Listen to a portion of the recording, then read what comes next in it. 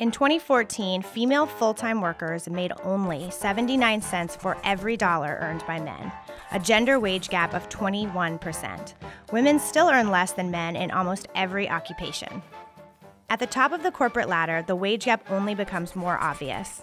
Women represent only 6.5% of the best-paid chief executives, and even those women earn nearly 10% less than their male counterparts. One possibility that doesn't get a lot of attention is that men and women may feel differently about competition. The difference may not be the main factor explaining the gender pay gap, but it does account for 1/10 of the differential, according to researchers. They find that men are more competitive and then self-select into industries that are more competitive. They're therefore more highly compensated. The researchers draw this conclusion by analyzing the types of people who end up in the C-suite, MBA holders. They measured the competitiveness of research participants using a lab experiment. So we use a very simple game in which you are rewarded as a function of how many two-digit number you sum up correctly.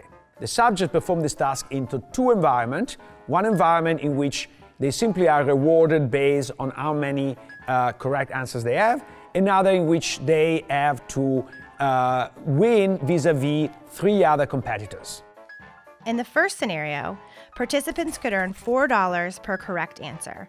In the second scenario, $16 for a correct answer if they outperformed a group of their peers.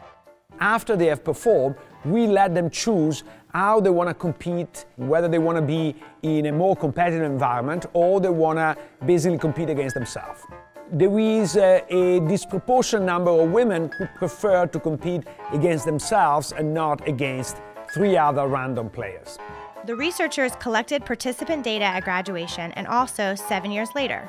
They found that less competitive individuals who were disproportionately women were less likely to work in finance and consulting. Graduates who were hired in these two industries earned more than their peers. Upon graduation, female MBA students earned, on average, 15% less than their male counterparts. These differences persisted after graduation, but women were more likely than men to drop out of finance and consulting and move on to other industries.